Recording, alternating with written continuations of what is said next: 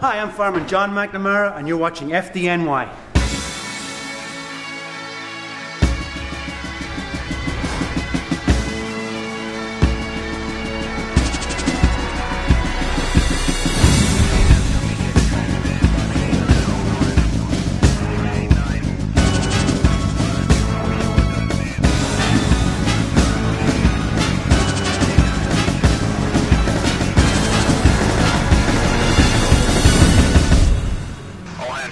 Box 890, the address 689 5th Avenue.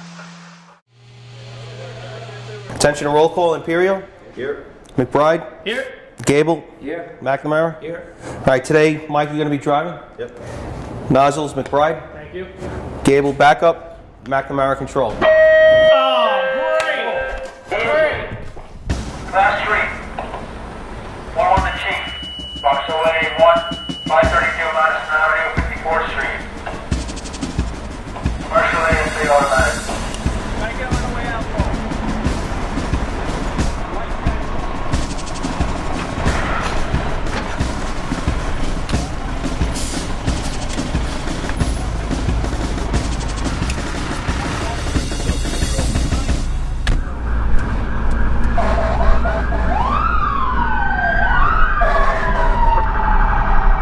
The job of an engine in the fire department is to basically get water on the fire. It sounds simple, but there's a lot of variables. Is it a standpipe building, which means do we take the water from inside the building? Is it what we call a stretch building, where we take the hose from the street and we stretch it into the building? Sometimes it's a long stretch, sometimes it's a short stretch. What we have to do is take each situation and adapt to it and do what we have to do to put the fire out. We're on a Class 3 alarm. It's AFA automatic alarm. We don't really know what's going on. We get a lot of these, so they're pretty routine. We never know what's happening, so we have to be prepared anyway, so just in case.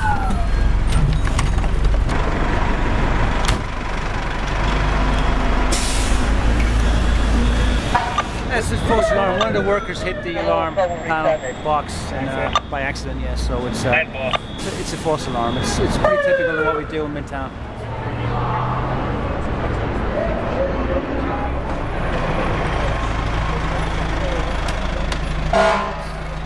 This is engine 23, and it's just a typical rig in the New York City Fire Department. All rigs are set up the same way or similar.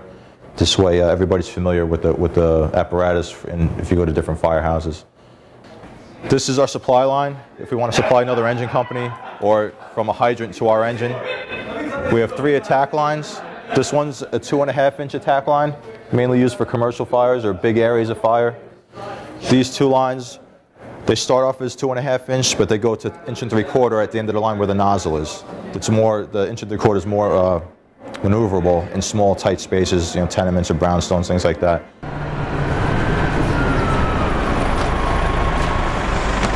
My job today is I'm the nozzle man. It's probably the best seat in the house when you have a fire.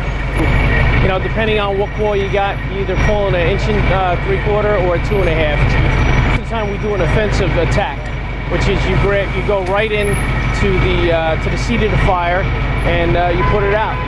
Like I said, best seat in the house. I'm working at engine 23, and I have the backup position. We back up the nozzle man, the guy that's on front of the line. I'm behind him and helping him control the line and move into the fire to put it out. Right here we have the chauffeur. There's lighting controls, radios, things like that. But that's where the driver sits. Back here we call the back step. There's 2 firefighters on this side, there's 2 firefighters on the other side.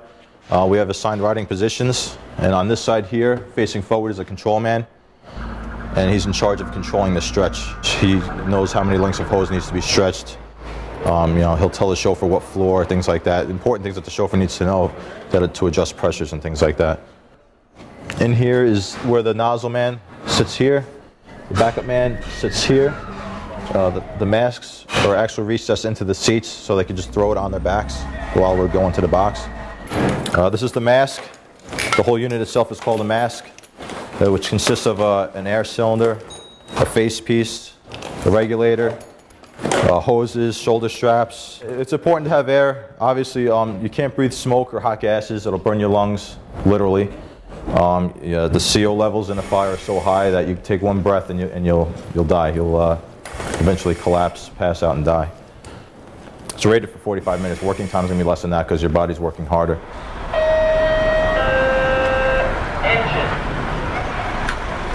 CF40 certified. We're not EMTs, we're a level below EMT, but we are trained to respond to medical conditions as certified first responders. That's what we're doing right now, we gotta run. A lot of times we do get to a call before EMS. We'll, if need be, start CPR. We're able to use a defibrillator. And then we'll assist EMS in any way we can when they do arrive on the scene.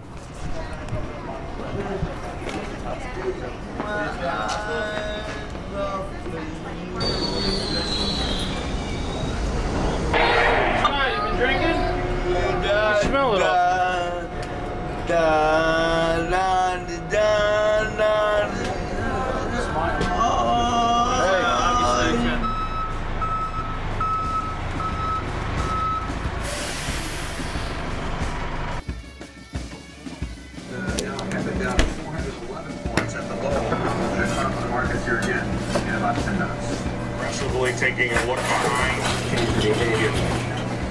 There's no question.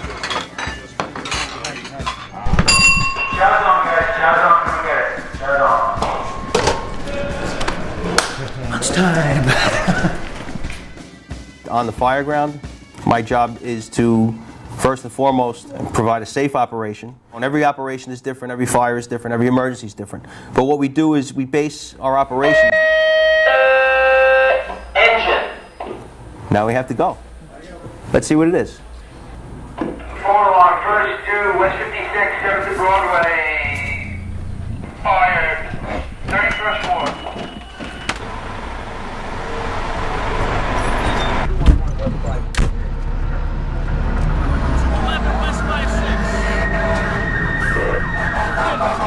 Fire alarm. 31 first still. Smoke. Could be a good one. 7th and Broadway. We got some smoke, so we got something. Check it out.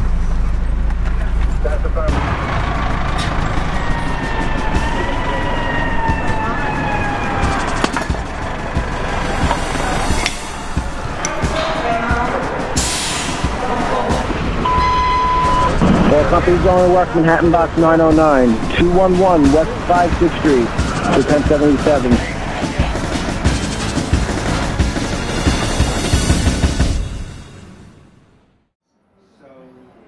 There was heavy smoke coming out of the apartment. The door was open. The building maintenance had it open.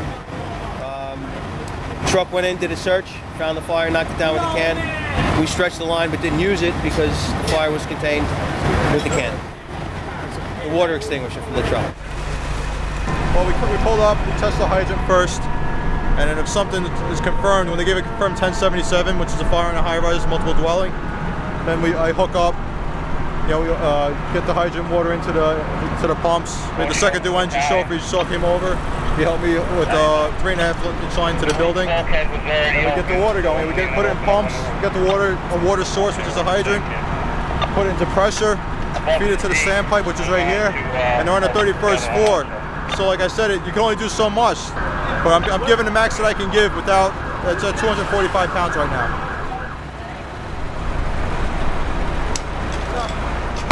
Well done. Ornament was on fire in the middle of the room. I don't know how it didn't catch up the whole room, to tell you the truth. I mean, it was just sitting there. All charcoal. You got the truck knocking it down? Yeah, I think they threw the can on it. They stole it from us. They stole the show.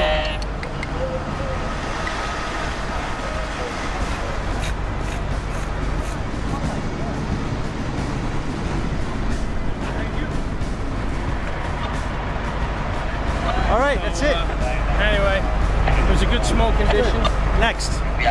What's next? It was a nice drill. It was a drill. It was a good drill. Worked up a sweat. Good company, I like it. Everybody's cool.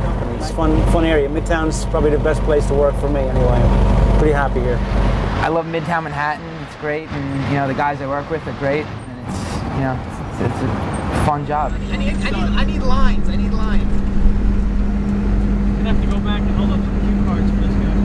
Yeah, make me some cue cards. I like the camaraderie that we have between each other, and you know, even though we're a small house, we're a very tight house. What a better place to be. New York, I love it.